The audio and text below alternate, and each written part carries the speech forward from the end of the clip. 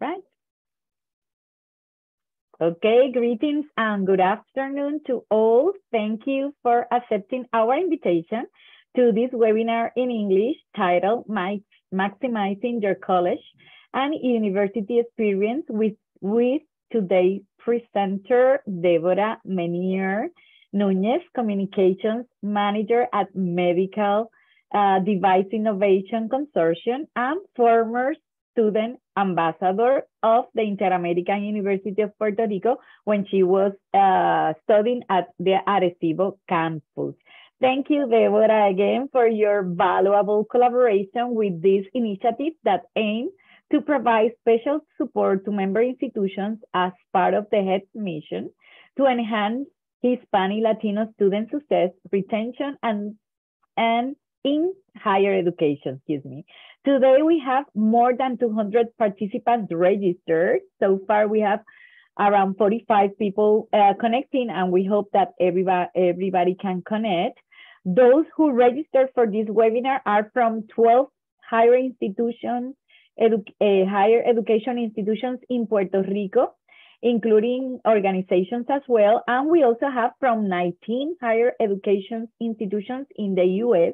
Most of them are members of HED, others are not yet. And we also have 2 international institutions representative connected, including our HED member institution in Colombia. So greeting to all. We hope that this webinar will be of great benefit to everyone. Before we start the webinar, we would like to emphasize that to benefit from this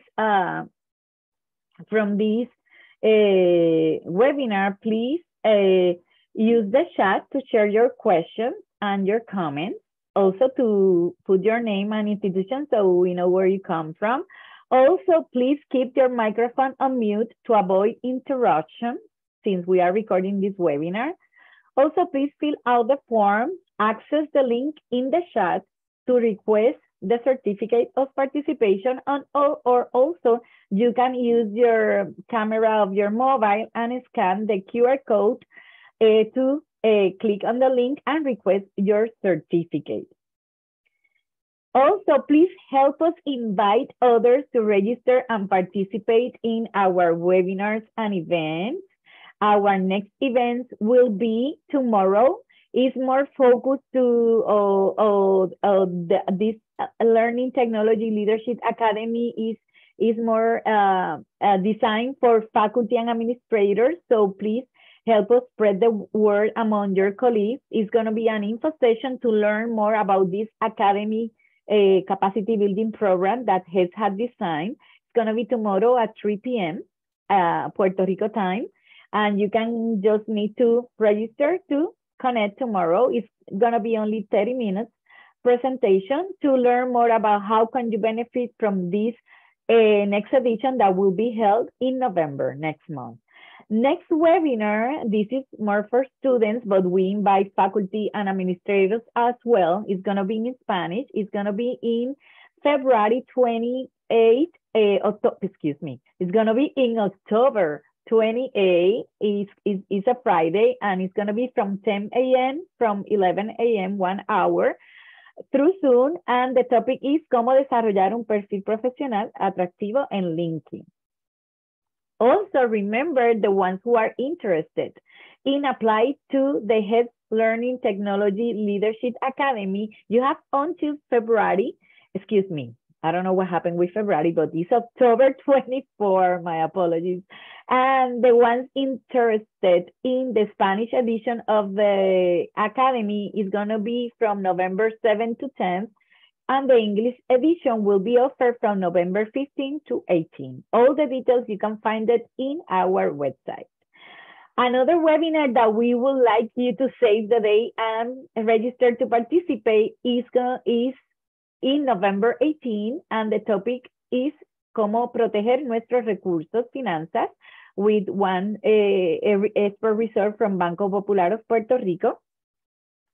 And for this webinar will be in English, more focused to faculty and administrators, will be in November 3rd, and the topic is regular and substantive interaction, demystification, the DOE regulations, and engaging in the online classroom. And it's going to be during the afternoon.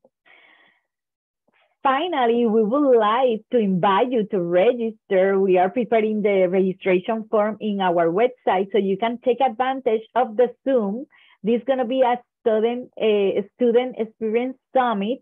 It's going to be in the Convention Center of Puerto Rico, the ones who are in Puerto Rico. It's going to be November 30th and 1st of December from 8 a.m. to 1:30 p.m. And there you can have exhibitions, experiential pavilions, plenaries about the industry and education, and concurrent workshops. It's totally free of charge, and heads will be have a strategic alliance with this event to help spread the word, and I hope that you can benefit from this as well. Also, we always remember you that we have available for all of you the access to the Peterson Test Prep, where you can find scholarships from technical degrees to higher to master's and doctor's degree. Also, practice tests and ebooks to prepare for these tests, such as PCAT, LSAT for law, GRE when you want to enter graduate studies, NCAT if you are interested on that field, and also that among much others. So we invite you to go there and click. If you don't know the password of your institution, please send us an email to info@head so we can give you the password so you can follow the steps and put the password, and you can have total access 24/7 from anywhere you are to take advantage of these very comprehensive resources. Also, besides the test prep, we also have the Peterson Career Prep, and this database is more into when you there you can search for jobs, also internships, have very neat templates to create your resume, cover letters, and also have a very nice virtual library with very neat tutorials on career advice, among other services. The same, if you don't have the password, please send us an email and we will definitely send it to you right away so you can benefit from this. Remember to follow us in our social media so you know when it's going to be the next events and you can be there. And also, please help us invite others to take advantage of these events as well. Now we are ready to start our webinar, and I am pleased to present our guest speaker today. Deborah Menier Nunez serves as Communications Manager for the Medical Device Innovation Consortium. She has over 7 years of social media strategy management and digital marketing consulting experience for national and Latin American markets. Before joining his actual or current job, she was the marketing and communications account manager at Health2 Resources, an award-winning healthcare communications and public relations consulting firm, and also worked as communications specialist at Excelencia in Education, where she supports the organization's efforts advancing evidence-based practices for Latinos in higher education. Deborah also serves as volunteer executive director of the Hope of U.S. Charity Puerto Rico, where she leads the effort to advance equitable access to education and resources to K-12 students of the public school system in Puerto Rico. Deborah graduates summa cum laude, double majoring in entrepreneurial and managerial development, English is not my first language, of course, and human resources with a minor in psychology from the Inter-American University of Puerto Rico, Arecibo, where she became the first Truman Scholar.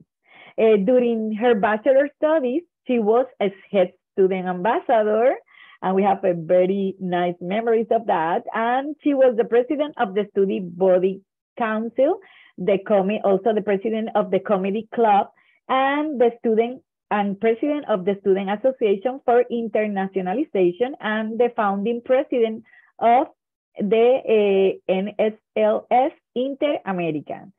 She has recently published Art of Procrastination, Coloring and Activity book, celebrating the importance of taking a break for mental health. Deborah is currently based in Washington, D.C. on her third year of the Truman Albright Fellowship. So thank you, Deborah, for accepting our invitation to be the speaker today. I'm stopping my presentation so you can share yours and start this webinar. So welcome, everyone. And please keep mute your microphone so we don't avoid any interruptions to Deborah's presentation. Go ahead. And thank you so again much. to all. Thank you so much to Bilquis for that introduction. I am very happy to be here today and speak with you on this topic because, as you heard, I kind of maximize my college and university experience. And one of the things that I always aspire to do is to help others reach the same places that I have, or find and chart their own paths. Because the most important part of all of this is that I always say that the most extraordinary part of me is that I am completely ordinary. So everybody can maximize their college and university experience. Everyone can have similar opportunities available for them. And what I want you to take with you today is that no matter where you are, you too can build the university experience that you want and chart your own path. So let's get into it.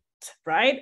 So today's plan, we're going to start with level setting. We're going to see where we are, where we want to go. Let's define some of the ideas, some of the items, so we can do a little bit of houseworking and understanding or why and how it guides the path that we chart for ourselves, as well as a framework so you can organize your steps and get it done. And I'm going to talk a little bit about networking 101. So those are the high points of what we're going to be touching today. So a little bit about me in a shorter version is that I'm an author, I'm a business owner, and a public servant, and pretty much an overachiever by grace. So all of the things that you will see today are under that framing, that this is my self-perception. We are here to serve, and I am here to put all of my knowledge and experience to the service of others. So if you have any questions, feel free to send them in the comments so I can best serve you that way.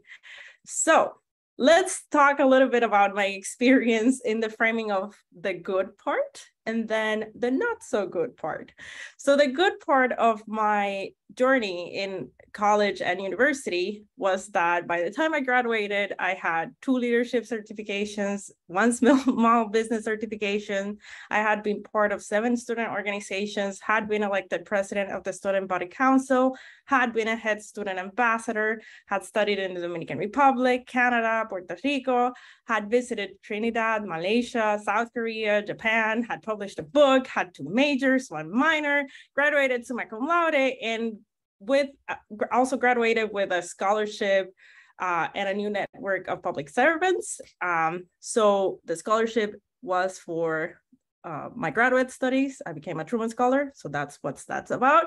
So there were many instances throughout my journey in higher education that allowed me to graduate with a very thick portfolio of things that I was able to do.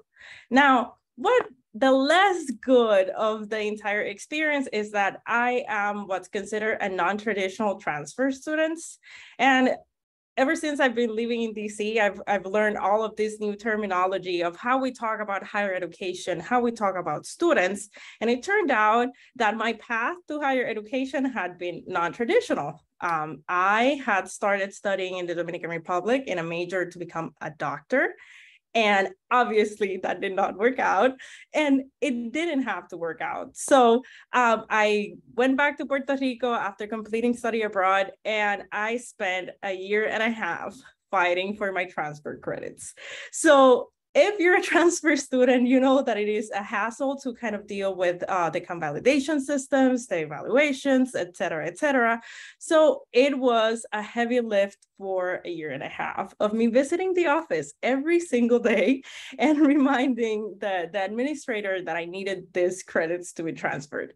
At the same time, I had to juggle between being a full-time student, having like at one point it was 6 part-time jobs, and all of the other things that you saw that were happening in my schedule. And this led for me to take 8 years and 3 majors to actually be able to graduate. So whenever I talk about like all of my experience, I may be a multi-hyphenated person now, but it took a long journey to get there. So if you feel like you're not at the place that you would have wanted to be when you first envisioned higher education, that's okay. Like you're gonna have the chance to build up your experience and your path as you go. There is not an expectation of you to do it in 4 years or do it like immediately, but charting a path that works for you and what your goals are. So that's my encouragement for all of you non-traditional transfer students as me.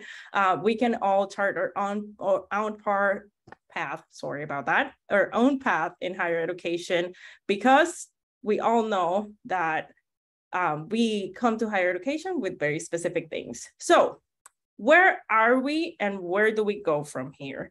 I have crafted a little bit of activity so we can, if you can, please join me on Slido so we get a little bit of activity going on. I want to make this as interactive as possible. I just put the website in the chat as well.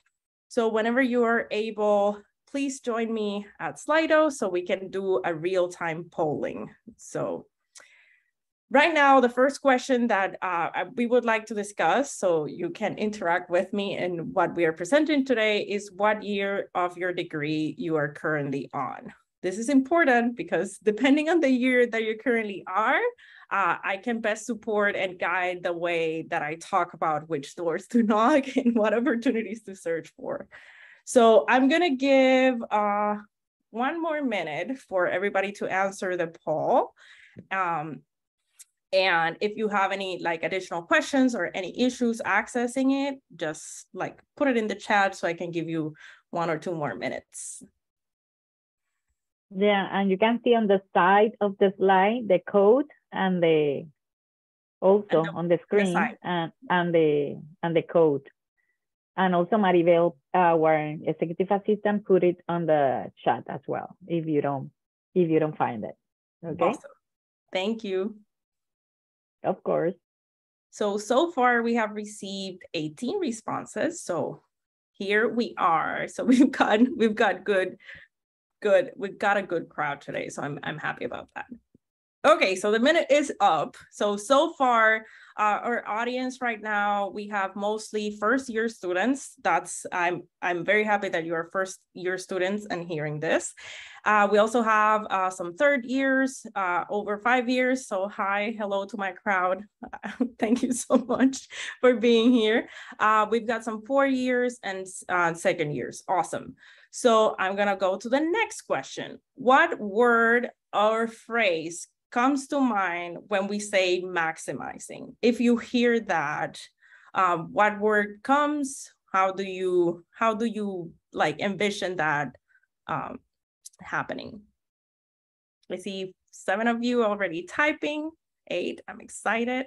So some of the phrases and the words that you come up are going to appear on the slide. Time management, great. Making the most of it, take advantage of. Yes, awesome. I'm gonna give 1 more minute. So at 2:24, I'm gonna move the slide. Full potential, open opportunities for all, great.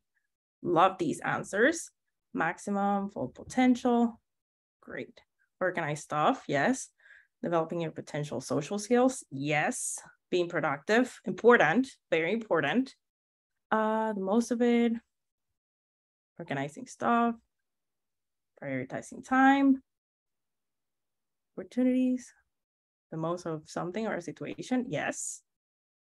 Developing to the maximum. Yep, you're right on the money with that. Let's see. So we've got less than 30 seconds left. Do everything possible. Yes. Full advantage of opportunities. Yes. Learn more subjects, doing it all.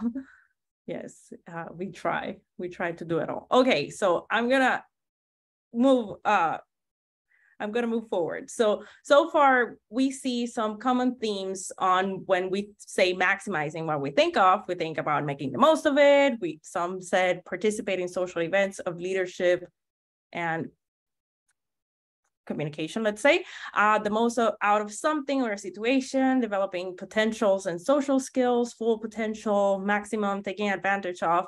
So we're all thinking about maximizing connected to opportunities. So that is great. Okay, so the last question before we continue is, what do you think would make you competitive in the workplace? So please join me in answering the last question of today's Slido. Okay, I see 3 of you typing. Skills, yes. Yes, that's great.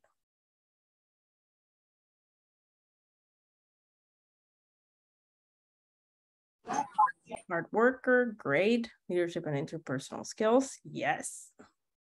Awesome. Okay, I'm gonna give until 2:26 and then we're gonna move. Good relationships with coworkers, yes. Being unique and trying to be the best, skill set, organized, maximizing time. All of these are great skills to have. Volunteering, shadowing work, yes. All of these are right in the right path. Being unique, trying to be the best, skill set and leadership, most experience in education, great. Experience, internships, good skills, good resume. Yes, yes, yes to all of those. Thinking outside the box, very, very important. Very, very important.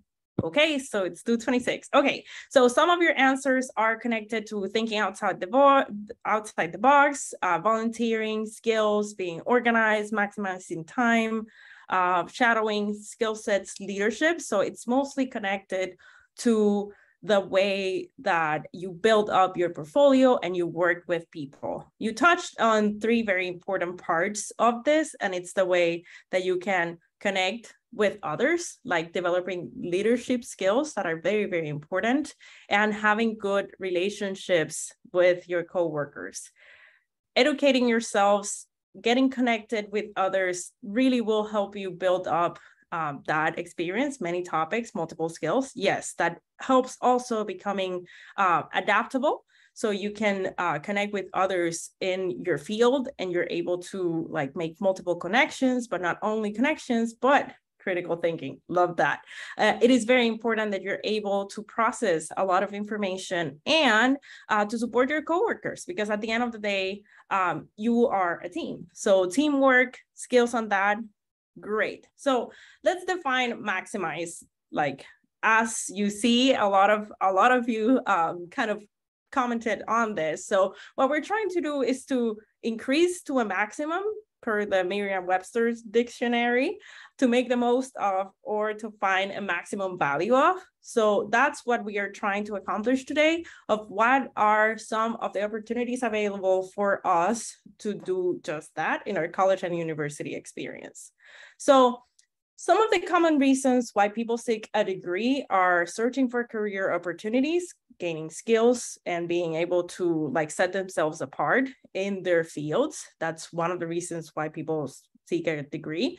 They're also search for it for income growth and social mobility, that it's like if you're in a economic tier, moving to the next, and having career satisfaction. So these are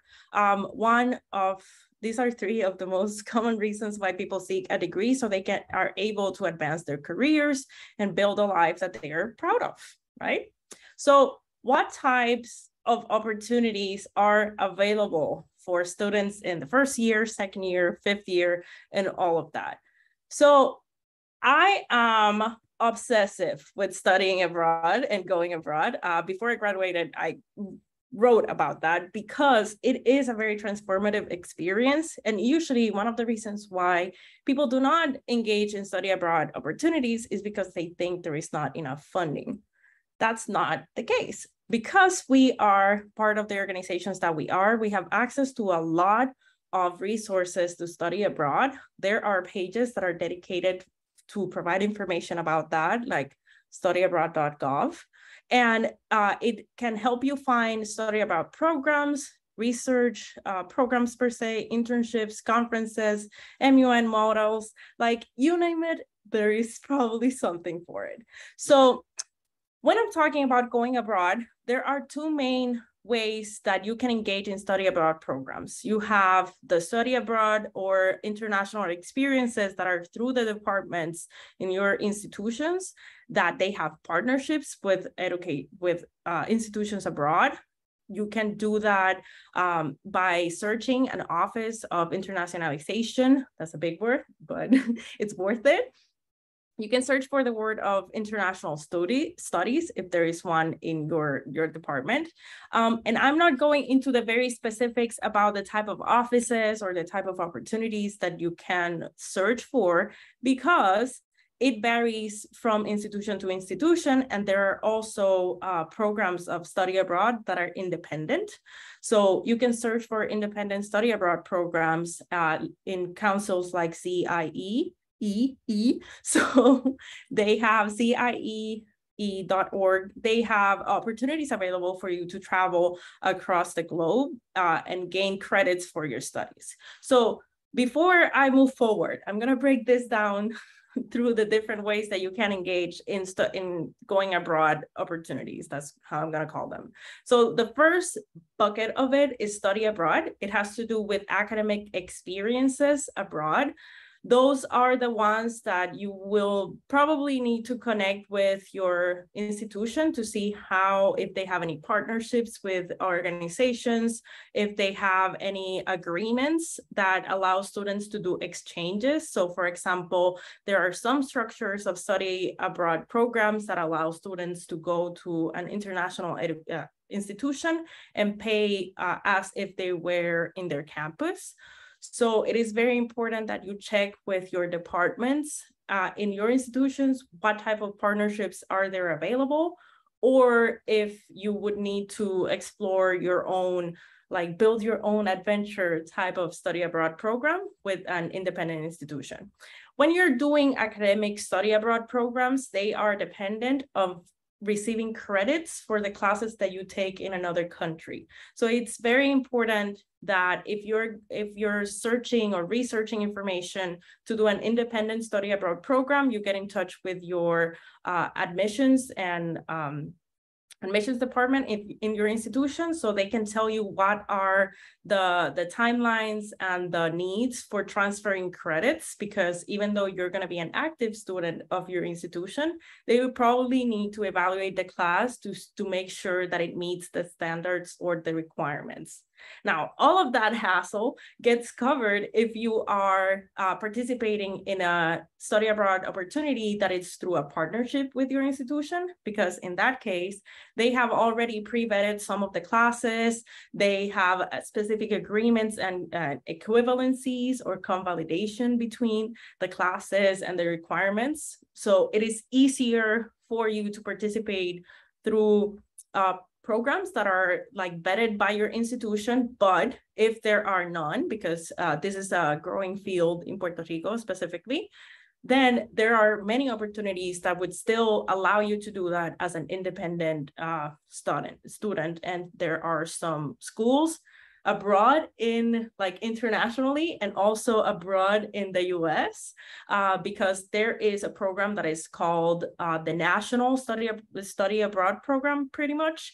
And what that does is that allows students from Puerto Rico or any other states across the US to go to institutions that they have partnerships with across the US. So for example, if you're a student in Puerto Rico, I'm gonna take Puerto Rico as an example, you can search if your institution has a partnership and you're allowed to, for example, travel to California and do a term in that institution, paying for the credits as if you were in Puerto Rico. So that's an option. And that one specifically requires a partnership or a membership in one of the national student exchange organizations. So that's the academic part. Then there's also research programs. The good part about research programs is that you don't necessarily need to have an agreement with other institutions to participate, because there are a lot of institutions that do summer research programs. There are a lot of institutions like NASA and NSF that have internship programs and research programs that are specific to the field that you're trying to get into. And you can get that experience without having to go through your university. So there are a lot of research programs by businesses, companies, organizations that you're able to access by Googling or like searching online for research programs or research summer programs or something of the like. So research programs are not dependent on receiving credit for your participation in the program. There are some institutions that would take that experience and give you credit for it in classes, but if not, it's still a good experience for you to be able to be part of a publication or a scientific paper. So you have the opportunity there to like get yourself in the field and also explore if that's the field that it's right for you. I am not going to be the advocate of like changing your major, but at the same time, it is really important that you can get as much information about the opportunities available and what it really means to work in the field that you're studying as fast and soon as you can. Internship programs. So most of the study abroad programs and internship programs have the requirement that you have completed at least 1 year of your higher education. So that's why I wanted to see where were you. So as a first year student, you have the opportunity of like starting to apply to summer programs because you have already, you're in the middle of your first term, for example, or your second term, depending on the way your higher institution does its terms. And you can start searching for summer programs. A lot of these summer research programs specifically have stipends. So there are funds that are available for people to participate in them.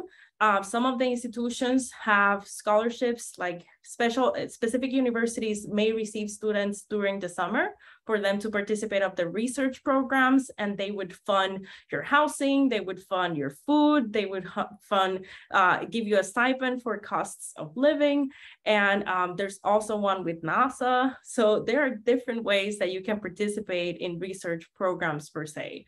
So as first years, my recommendation is for you to start researching now about information of how to apply to these programs to go into the summer. The second years, I tell you, now you have a little bit more of like background in your field. Because of that, you may be eligible to do a summer internship at the US or abroad, where you can gain experience in your field and start building that portfolio of like getting as a sub-author in a publication, maybe connecting with people who are already in your field. Maybe they give you opportunities to shadow them during the summer. So if you're a second year student, that's an opportunity for you as well. Those who are 4th or 5th year students, you have even more opportunities to do your internships because you have the opportunity of either doing it for credit if your career requires for you to do like a practice. There are some institutions that allow their students to do those internships abroad. There are some institutions that don't. But if you can also go for programs like HAKU. HAKU has a national internship program. And what they do is that they receive in Washington, D.C. students to do a term or a full year internship with businesses and organizations. And they pay you a stipend weekly. So you're able to live in Washington, D.C. during the period you're doing your internship. So as a student, like even if you're in your 1st, 2nd, 4th, 5th, 7th, or 8th, like I was, there are opportunities for you to maximize going abroad or going nationally abroad to the US. So that's that. Then there's also conferences. There are in the higher education institutions, in the department that deals with student affairs, there is almost all the time, not all the cases, they have funds available for students to participate on conferences or participate in international conferences as well. So what this means is that there is an extracurricular component of the funds that are available in institutions and universities that you can tap into if, for example, you would like to go, let's talk about a tech conference that is very important if you're a computer science major and you really wanted to go to that conference, but you don't have the funds to actually attend. That fund from your institution could help you get there. So that's the funding for the conferences. So there's also MUN models. So for those of you who are more interested in international relations or international affairs or public service, MUN models like help people kind of do mock trials, but they're not mock trials, but they're kind of similar as if they were ambassadors to the UN. So they're able to discuss issues that are part of the 17 goals of the 2030 agenda of how to advance or reduce poverty, reduce hunger, and of the sort. So these models allow people to like have that experience. They have them nationally and they have them internationally. I had the opportunity of participating in one in Malaysia, and I received funds from my institution to be able to attend to there. So that's why I went to Malaysia. So there are many ways that you can engage in going abroad. So that's the overview of like the opportunities that are available per se. Now, other sort of opportunities that are available are portfolio building. I put it big and in bold because this is very important. Search for scholarships, things that you can put on your resume, that you can list up for your undergrad, for your graduate studies, for going abroad. Like I mentioned, there are funds available for this. Seek to have several certifications. Many universities offer some certifications on campus, and now we have the opportunity of participating and getting certifications online.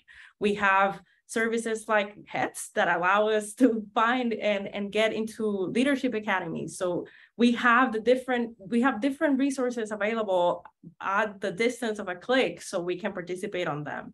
Join student organizations. You do not have to be the president of the organizations. You can just be a member and engage in them. You don't have to like get your schedule super busy. You can engage in a capacity that will not tamper with your academics, because that's still your main goal. You can become part of the student body council or student government in your institution. You can seek for extracurricular activities like volunteering in your communities, or maybe volunteering at church or at your place of worship. And I always recommend that you could connect with your head student ambassadors so you get access to maximizing all of the resources that HETS has available. The fact that you're here today means that you potentially belong to the HETS consortium per se. So tap into the experiences and the opportunities that are available there. Use the tools to search for scholarships, get ready for your grad school. So there are different ways that you're able to engage. So please search and connect so you can maximize those. So what other opportunities are available? The ones that you build for yourself. Maybe when you start doing your research project, you find out that your university does not have a lot of things available, but you see and you're interested in like maybe becoming a researcher and coming to the mainland, and that's one of your goals. And so search for opportunities that are available, and if none are available, do them for yourself, like chart your own path. Now, what is the framework that I use to and have used throughout my studies to maximize my college and university experience, and the one that you can use yourself? I call it IDEASPIN. And IDEASPIN breaks down pretty simple. It's number one, you identify available opportunities around you. You search for information on your campus, you search for information on the internet, you search for information, search for information. That's how you identify available opportunities. The second part of it is decide on your why. You will find a lot of opportunities that are going to be available for you. And you have to decide why the specific program that you're going into would be important for you, would be important for your goals, and really like connects with what you're trying to accomplish. After you decide on your why, engage on key supporters, the people that are going to be your mentors, maybe some professors have made themselves available to help like proofread your documents, or they are able to give you a letter of recommendation. Like engage the people that are going to become your network whenever you're applying for a program, whenever you are trying to explore if that's the best fit for you. So engage them. Approach with a plan. Whenever you are getting ready to apply for something, you need to plan it out. I always recommend starting with the deadline and working yourself back way from there. By when do you need to submit your letters of recommendations? By when do you need to submit your application per se? Who are going to be the people that are going to be helping you? Why are you going there? And all of those questions, so you have a plan before you do that. Now, when you have a plan, you will see what areas you need support on, so you can search for resources that are available. If you need somebody to be your mentor, or if you need somebody to review the document that you need to see what are the resources that are available that are going to help you be able to submit in time and do everything that you need to fulfill the application process, if it's a scholarship or if it's a broad program, and you're able to have all the resources you need at the palm of your hand. So when you are preparing, reviewing, submitting, and following up, you have all of that information in a centralized place. One of the things that people usually do, like after you submit an application, they probably will let you know at a certain period of time. But if you don't hear back from the institution, from the platform, from the person who is dealing with your application per se, follow up with them. Like call them, check with them. What is the status? What is going on? Now, the next two parts, the I and the N, do not depend of you at first. If you get into the program, they become like their green line go. If you are not accepted for the program or the scholarship or the opportunity that you're seeking, it's very important that you write back and ask for feedback on your application, even if they said that they're not going to be able to tell everybody that why they weren't selected. There is a high chance that that institution, program, or opportunity is going to give you very real and constructive feedback on what it was from your application that didn't work out. Maybe not on the day of receiving the rejection would be the best time to do it, but maybe a week or 2 weeks after the results came in, you can reach out to them and ask for questions like, why wasn't I selected? How can I improve my application next time? Am I allowed to apply the following year? And you can do like all of those like questions and receive guidance on how to do better next time. Now, if you are accepted to the study, another thing is that not every time that you get rejected from a program has to do with you. Many times you may get rejected from a program because they were searching for a different type of candidate, because they think it's not a good fit for you. They didn't have enough funds that year. So not every time that you get rejected from a program talks of a problem that has something to do with you or something that you can improve. That's also a good reason why it's good to search for feedback, because they can give you guidance as if it was a funding problem and your application was like perfect and they just weren't able to accept as many applicants. So like, it's always very important to ask for feedback because of that. So now, intentionally participate. When you are in a program, go there and maximize the time that you are there. Attend, if it's a conference, attend as many sessions as you can, connect with as many people as you can, hear, take notes, and be like move around in a way that you are able to gain everything that they were expecting to provide for you.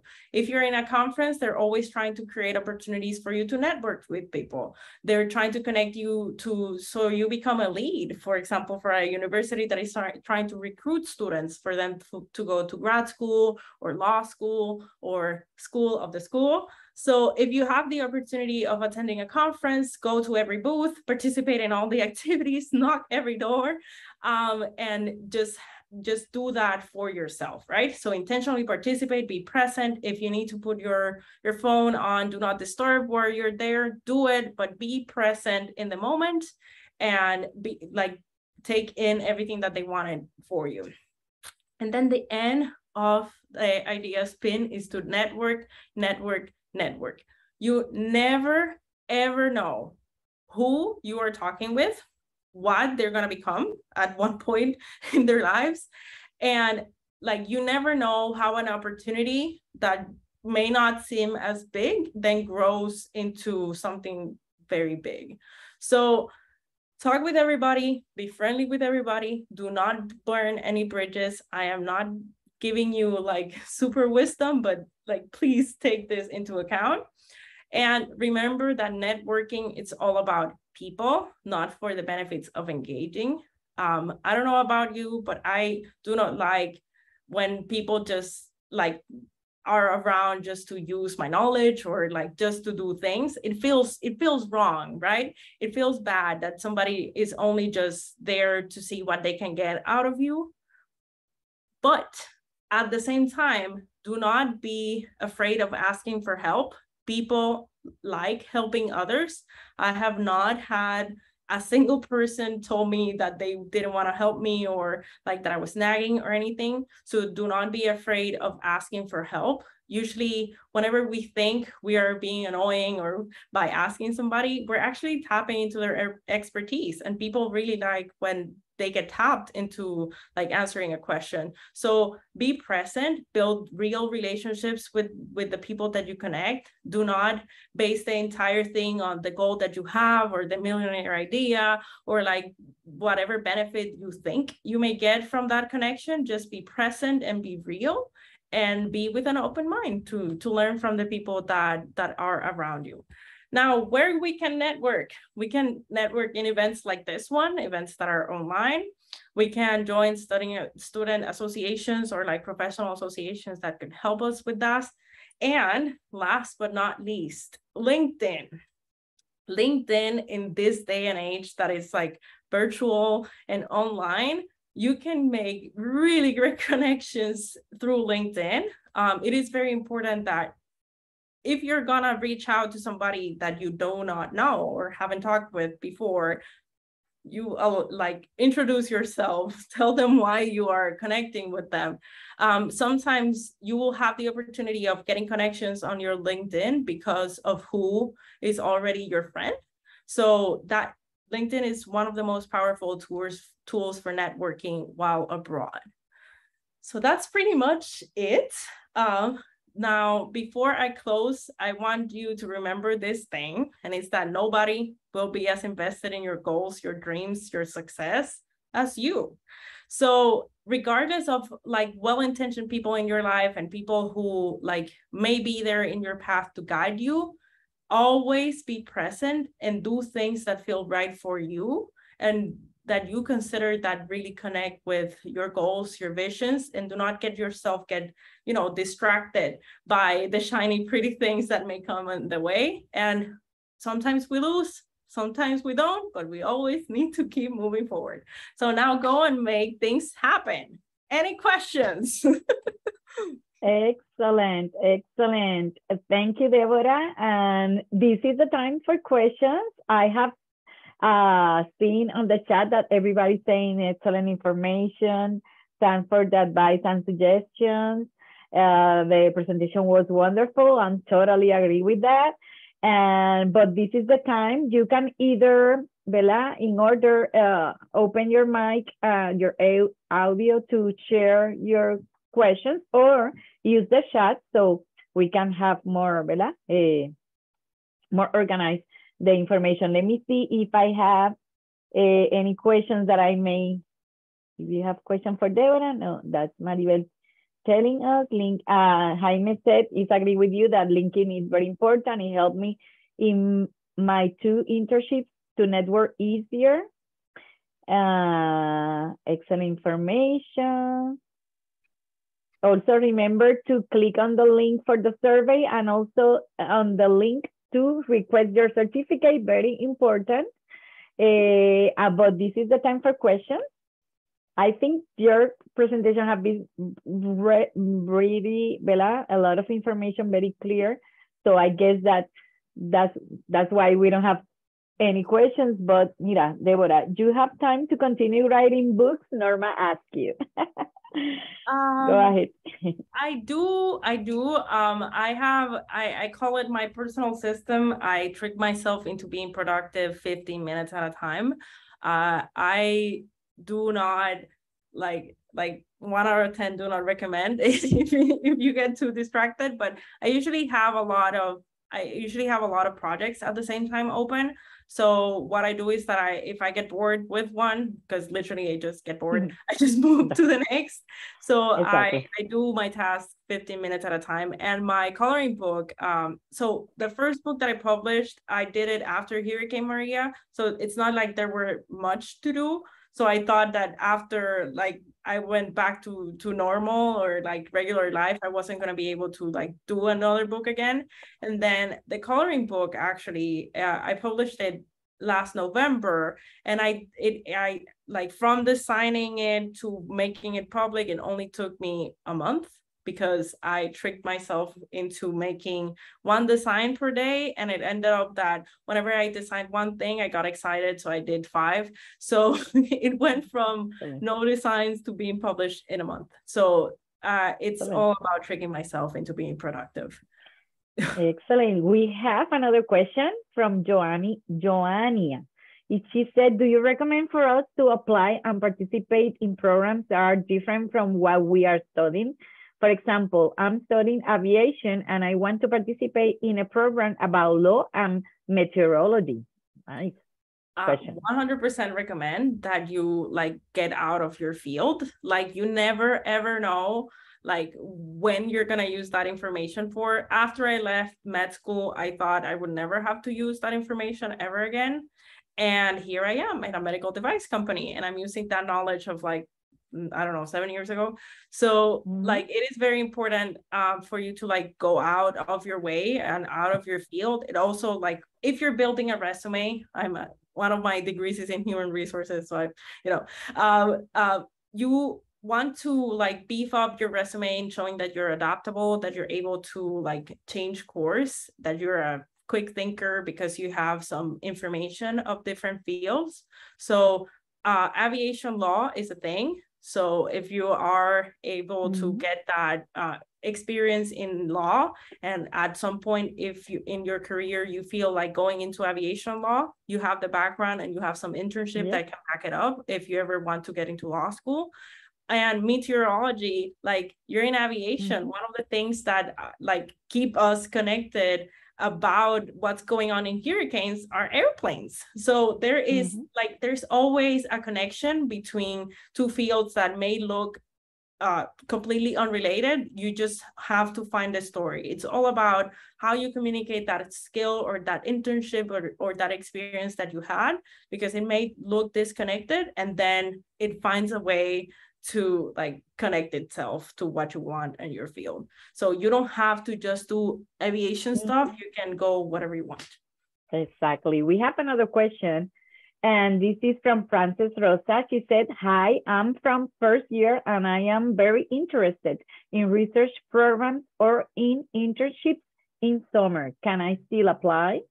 Yes, usually the summer programs have their application process starting in August until the end of the year, and some of them go until February or March. So there are always like different ways that you can search for programs and internships. Like I always recommend going first to your campus and your university and see what they have available, because there's a little bit more of like support that you can get if it's like a program that comes from your institution. But if not, all like you can search for the university that you would like to go to do the research program or the organization and see what are their specific deadlines. Excellent. Also, I want to highlight that Jaime Vasquez said to Joania that this is great thing to do. In mechanic engineer, I'm reading Jaime's comment. He is a mechanic engineer, but apply and participate of areas regarding data science and coding. So he is definitely mixing, and I would like to share my experience that my bachelor degree is in communications, my master degree was in public relations, and since I have been working with heads for 23 years, I decided to do my doctorate degree in education, since this is the most experience that I have on my career. So my doctorate degree is in leadership in education, so I have a combination of different fields.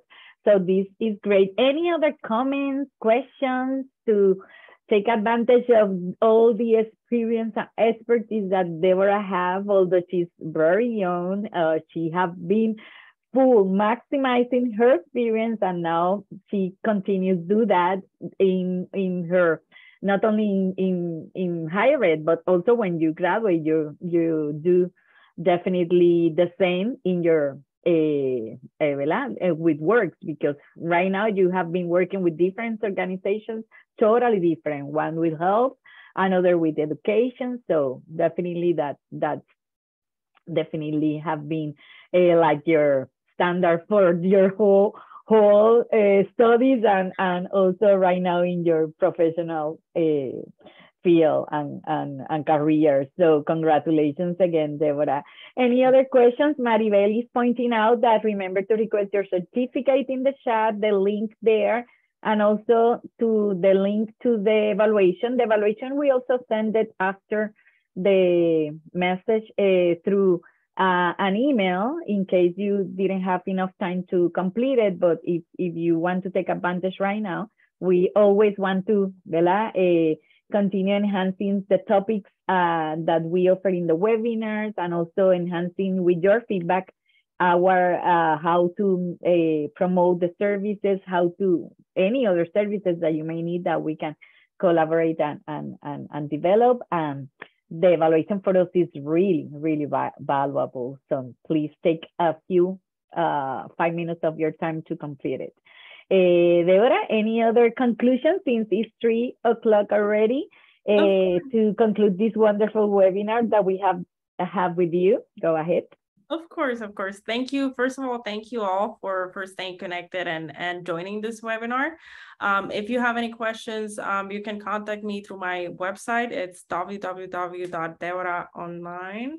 And I'm also in social media by Demenir Nunes. That's in all social media platforms. So you can find me on Instagram, Twitter, Facebook, LinkedIn. So in whichever platform you're most available, I am there. I'm also on TikTok, but that's another story. Anyway, so thank you for being here and joining today. Likewise, and remember that these have been recorded, this webinar. So and follow us in our social media. We're gonna post when the recording is ready, and also any the promos and news of the next webinars, and also new opportunities to continue developing your leadership, and also networking and do everything that we have been talked today in this awesome webinar. So thank you again. Have a great, it's Thursday today, but tomorrow is Friday, so have a nice weekend.